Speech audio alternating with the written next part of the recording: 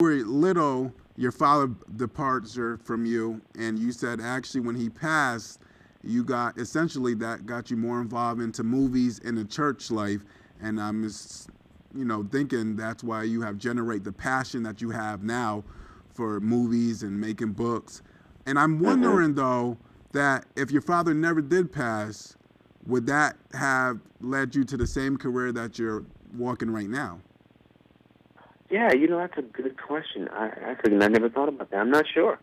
I mean, yes. I mean, I could see both ways. I could totally see, that maybe, him passing it made the movie determination stronger, to get into film. And then, if he was still here, I'm sure the desire would still be there, but maybe it'd just be a little different. But that's a really good question.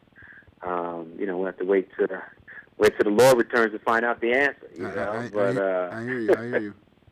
Been in for Oprah Winfrey, one of my role models, and T.D. Jakes. Tell my viewers a little bit about that and what they could expect when they watch it on Life Class. Oh, yeah. I mean, let me just first start out saying that this is one of the most powerful life classes that OWN and Oprah, have done. Okay. Her and Bishop Jakes tackle the issue of fatherlessness in the first episode, and then next week they deal with family reconciliation. And it is some of the most powerful, therapy you will see on television. I'm here to tell you. My role this weekend is, I was the, inspirational warm-up, for them to get them ready to come on stage. And so, I did a, conversation with the audience, and it was really, about, hey, school's in session. Right. You know what I mean? And I was like, hey, I said, I'm tired of getting A's in depression, and F's in faith. You know what I mean? I'm ready to pass certain classes, so I don't have to take them again. And sometimes life will keep bringing us, the same class until you pass, with the very classes we don't want to take. And then what do you do when life brings you a class that you didn't ask for? How do you handle that?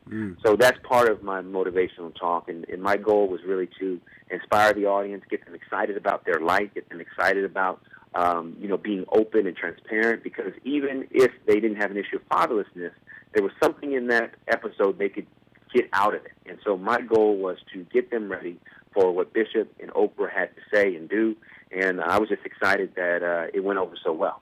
And you're working with two icon figures in America, and I'm assuming anytime Oprah asks anybody to do something, your answer better be yes. I mean, if she says, Michael, can you wash my tub or clean my room, I'm gonna be like, yes. Yeah, it's like yes, right, no problem. Right. So that's now. How did you and Meagan Good meet?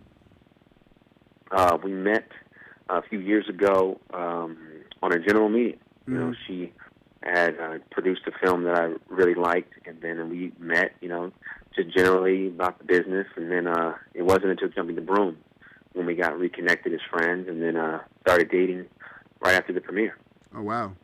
Now, I know a lot of guys probably envy you, not just because of the accomplishment, but I know Maxima has her as the top 100 sexiest, beautiful women alive, so everybody doesn't get that. Everybody doesn't get that opportunity. But do you ever joke with her about when she was on Cousin Skeeter? No. I try not to joke about them days. Right, smart man. Now That's right.